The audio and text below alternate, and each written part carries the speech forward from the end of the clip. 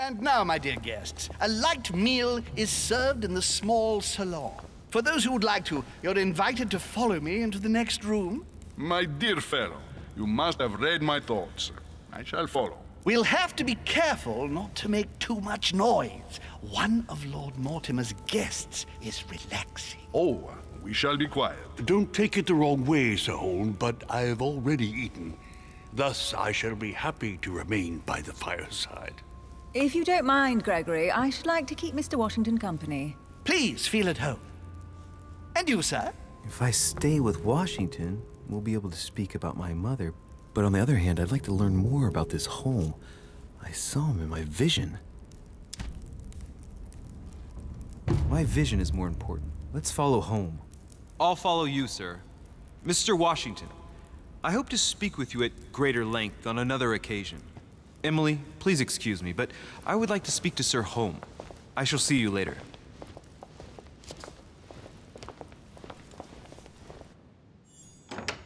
My friend, I hope our dear Giovanni is well.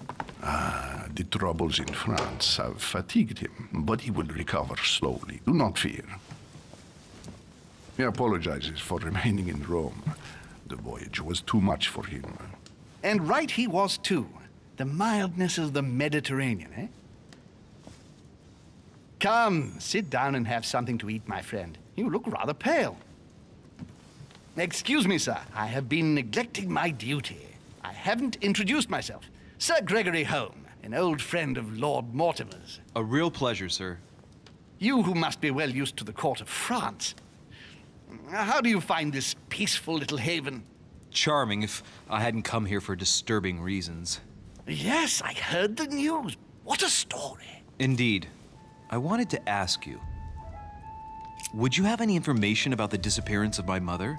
Very little, I'm afraid, my young friend. Your mother came at the invitation of Lord Mortimer. Then, one fine day, we couldn't find her anywhere. That's it? As I said, I don't know very much. Lord Mortimer had the entire area searched immediately. We found no clue as to her disappearance. But I am convinced that as soon as Lord Mortimer becomes available, he will explain the situation. Thank you for your answers, Sir Holm. But I beg your pardon. I get the impression I know you. Have we met? Except in my dreams, of course. Not that I remember, young man. Perhaps you are mistaking me for another member of the Chamber of Lords. What with the wig and the powder, it wouldn't be the first time. No, you were definitely the one I saw threatening my mother. I thought... Never mind. It'll come back to me. Would you allow me one last question, sir? I don't want to take up all your time. Please, go ahead. What do you want to know? Do you know the reason for my mother's presence here? I haven't the slightest idea, no. She was invited by Lord Mortimer. But you don't know why? Not really. I was given to understand that your mother was looking for something. And do you know how long my mother and Lord Mortimer have known each other? Several years, I believe. They seemed to know each other for quite a while. But it was the first time that Lord Mortimer had invited her to join us here. Good. And finally, would it be possible for me to speak with Lord Mortimer this evening? I'm terribly sorry, no. He really is quite unavailable. But please rest assured that everyone is doing their best to find your mother. All the same, it's not the Chateau de Versailles. It can't be that difficult to find her. Worry not, my son. I am persuaded that we shall find the famous Sarah de Richet. No doubt with new adventures to share, huh? No! Elizabeth! I should have insisted that you rest in your room. Do you want me to call someone? Let me handle this. I'm used to this kind of thing. Miss, can you hear me? Leave me.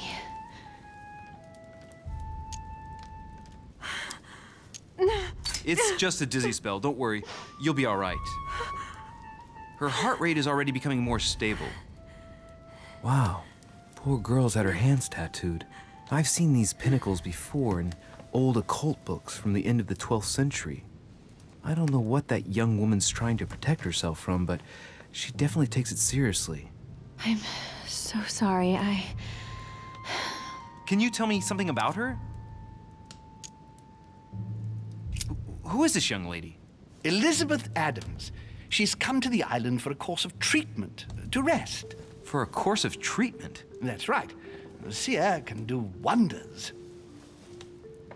Are you all right, Elizabeth? Do you feel any better? When did she arrive? 4 days ago. Okay. My mother had already gone missing.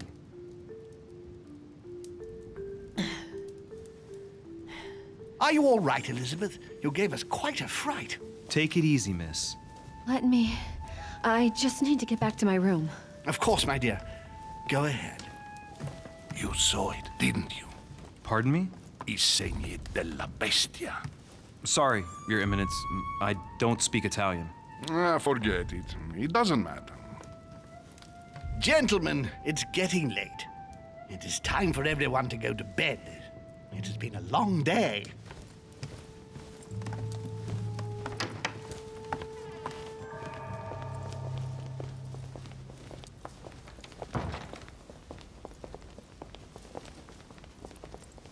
It's all the more delicate. I'll see what I can do, but the case I'm on at the moment might well leave me with very few opportunities.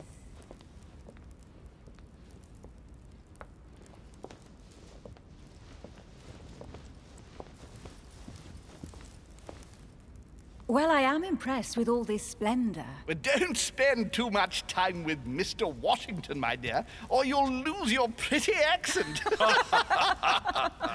You seem to be intrigued by that statue. Absolutely. It is remarkable. Lord Mortimer is fond of atypical works of art.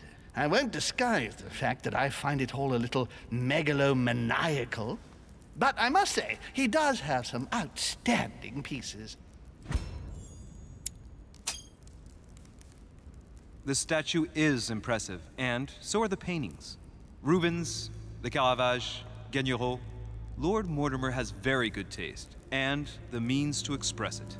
Oh, I see our young sir is a connoisseur. Yes, in my spare time. Yet, I couldn't tell you who the artist of that painting there is.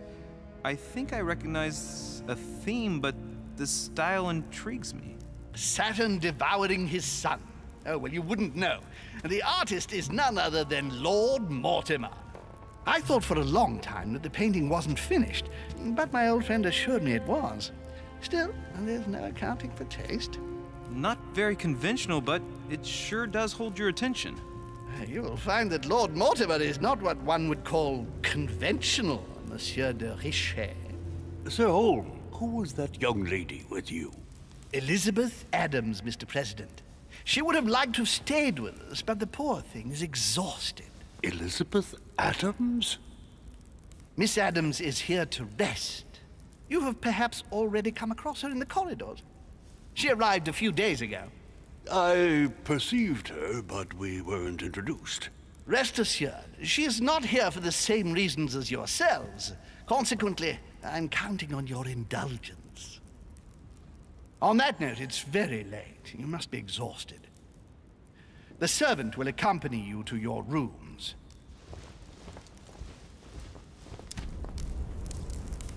Let's see what Washington has to say. Sir, if you don't mind, I shall stay here. Do exactly as you please, young man. Louis, thank you for staying. Just like you, when I arrived this morning, I found out that Sarah had gone missing. I know your mother well. Don't worry. Emily is from the English branch of the Golden Order. And President Washington is in fact the leader of the Order in the United States. I didn't know. Sorry to have made you wait, but I didn't want to speak in front of the others. You did well. Secrecy and discretion are the pillars of our organization. If I can help in any way at all, please don't hesitate to ask, my lad. And if you have any other questions, now's the time.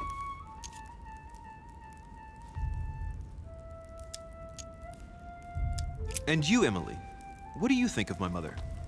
I only know her through the Order. The one time we met, we only exchanged a few words in a corridor of Parliament. And was the exchange courteous or impassioned. I'm not sure if I understand. Was there any reason for her to be angry with you? Under other circumstances, I would slap your face for even asking, but I'll put your lack of tact down to her disappearance. Know that your mother is a woman I would love to work with. Her reputation is entirely deserved. Mr. Washington will be able to tell you more. Mr. Washington, you seem to be very familiar with my mother. When did you last speak to her? Philadelphia, 15 years ago. Sarah often went back and forth between France and the United States. Yes, I remember those days. I didn't see her too often. Right. Would it be too much if I asked you a few more questions? Not at all. Go ahead. But I can't promise I'll remember everything. May I ask, when you saw each other, what did you talk about?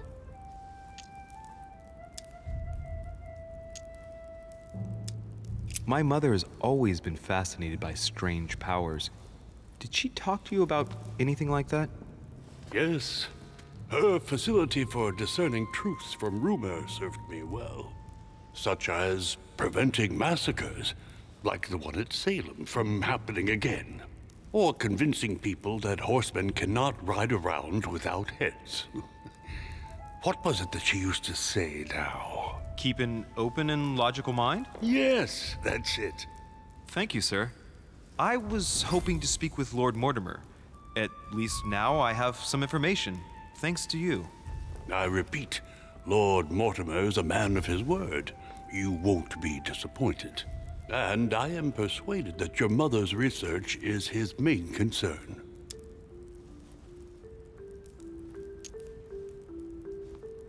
I wonder if Mother is still on the island. Could she not have taken a boat and left? I don't see how. No vessel can moor closer than 200 yards. Not to mention the permanent presence of staff and servants. There is one strange thing, I grant you. This island is barely the size of Delaware, and despite that, no one has been able to locate your mother. So my mother still must be on the island. Don't worry, Louis. I'm sure nothing bad has happened to her. Yes, I hope not.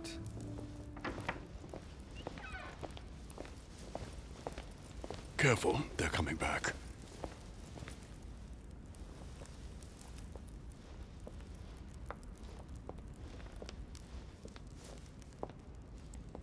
Well, I am impressed with all this splendor. But don't spend too much time with Mr. Washington, my dear, or you'll lose your pretty accent. You seem to be intrigued by that statue. Absolutely. It is remarkable. Lord Mortimer is fond of atypical works of art.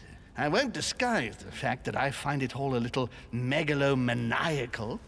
But I must say, he does have some outstanding pieces.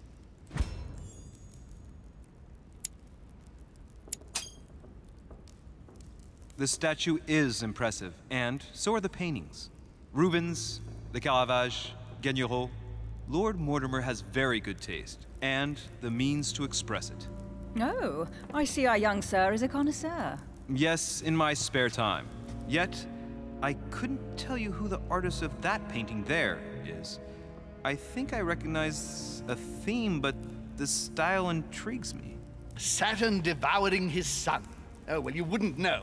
And the artist is none other than Lord Mortimer.